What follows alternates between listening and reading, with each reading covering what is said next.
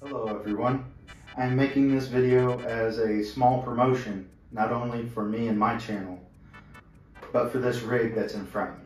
If you've been around my channel long enough, you would know I affectionately call this the Hummer.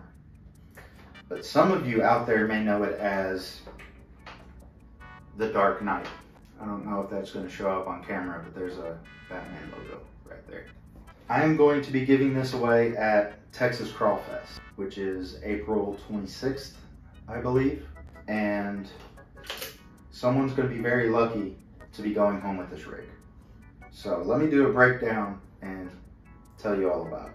So first of all, it has this very uniquely cut Hummer cab of a body that I believe is like from a Nico RC model way back in the day. I've seen them on eBay and they are not cheap.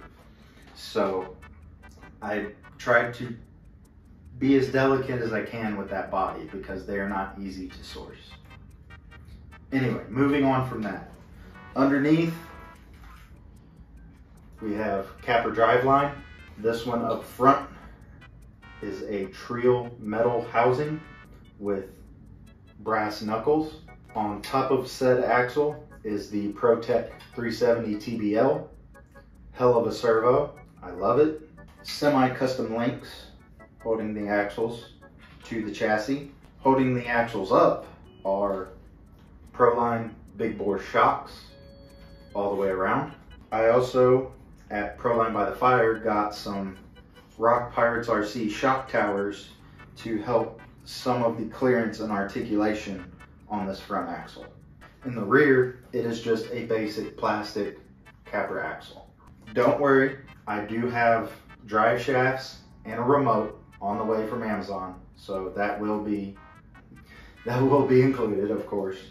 I have the Hobbywing Axe system, and this is the first gen, but don't worry, it's still good, still works. This is actually the first system that sold me on Hobbywing as a company.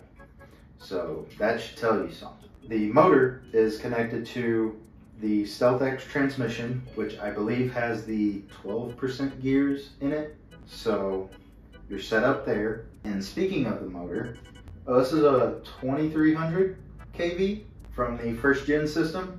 I'm going a little rant here real quick, but I just can't stop telling people how smooth the Axe and the Fusion systems are. They're just so good. God, they're so good. Within the time of me owning this, I have added these galvanized sliders that will hold the Velcro for the battery tray and where the ESC mounts go. And I also built this little bed tub out of some galvanized as well with the help of a friend. Now you can see what it looks like fully put together.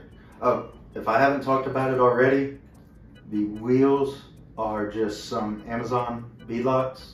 I've tried to clean up as best as I could, and they have Proline Flatiron XL 1.9 wheels on them. Really love this truck when I owned it. I've ran it at Proline by the Fire and it is very capable, at least out there. It shocked me on some of the lines it could do because I claim this to be a capable shelf queen. It looks pretty, body's delicate, but I can set it down on some lines and be like, wow. I had my hand out ready to catch this thing. It pulled it off. Because of where I live, and I don't want to trigger my Texas people out there by saying the C word, I felt kind of selfish holding this all the way out in San Diego with the stipulations that Bruce, the builder, gave to me. So I'm going to lay out the same stipulations with the raffle. It is going to be given away in the general raffle. The person that gets it has to be a member of the Texas RC Crawler community, has to keep it within the Texas RC Crawler community.